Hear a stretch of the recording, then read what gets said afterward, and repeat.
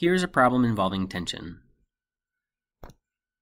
We have a ceiling and a floor, and a system of ropes has been set up. We have two ropes at the same angle, and hanging down is a third rope connected to a block whose mass is 10 kilograms.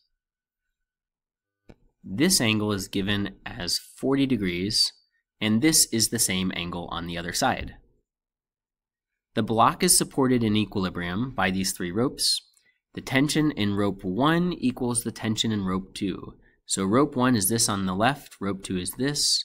We'll call this one rope 3. Estimate using the approximation that G is 10. And what do we have to find? We have to find the value of tension in ropes 1 and 2. The first thing we'll do is draw the tension forces. This rope on the left is not normally that long. Usually it's a little bit shorter. It's like this length. But because the rope is taut, it has been stretched out. These ends have been stretched. And so those ends are getting pulled back to the normal relaxed length. In other words, there's a force pulling this end back toward the middle, and likewise here. Similarly, rope 2 is normally shorter, but because it's taut, the two ends are getting pulled back into the normal relaxed length. Rope 3 is normally not so long. It's about this length or so, maybe, normally. And because we have stretched it out, the two ends are being pulled back toward the middle. We can label this T1, T2, and T3.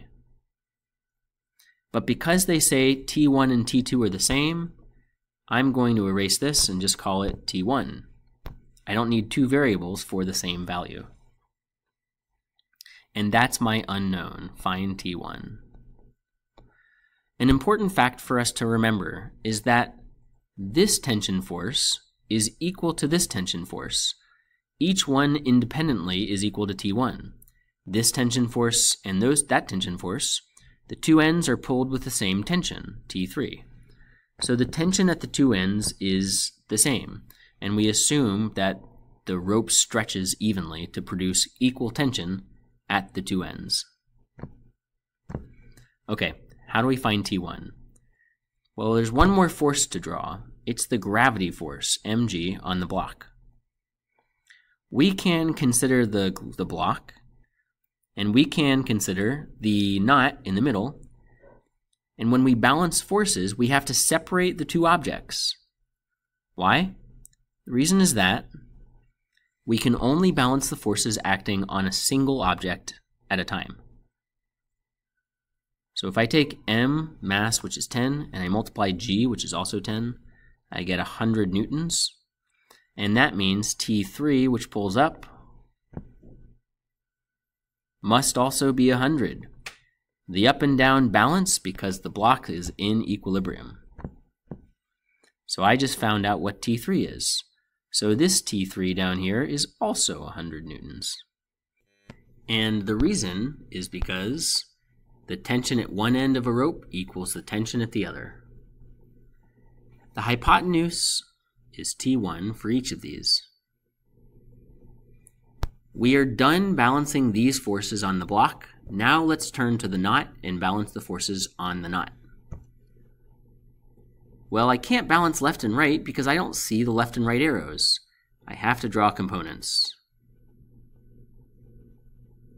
This is 40 degrees here and here, because if you draw a horizontal line and you look at this horizontal line,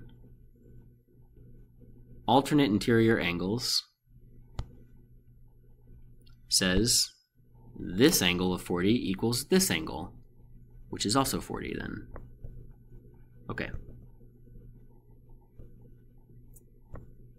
Oops. So we've got our components drawn. We know that the angle here is 40.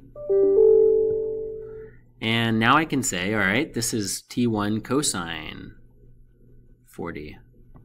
And the y, the opposite leg, is T1 hypotenuse sine 40.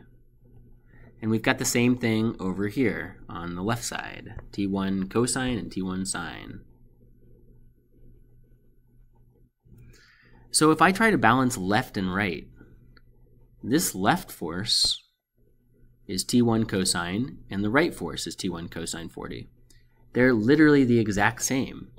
If I write down T1 cosine 40 equals itself, this does not give me any information. Everything cancels out. I have 1 equals 1. So I can't use the x motion, or the x balancing. Let's look instead at the y forces and balance those. I start with the up forces, balance the down. That's what this says. I look at my picture, I say, well, there's 2 arrows pointing up. I add the 2. Each arrow is T1 sine theta. T1 sine theta, where theta is 40. What pulls down on the knot? mg. Well, no, wait, no, it's T3. T3, technically, which is 100. The left side is equivalent to calling that, we could call it 2 T1 sine thetas. There are 2 of those terms. I divide both sides by 2, and I divide both sides by sine of 40. 2 sine 40. And what do I get for T1? This comes out to 77, let's see, 77.8.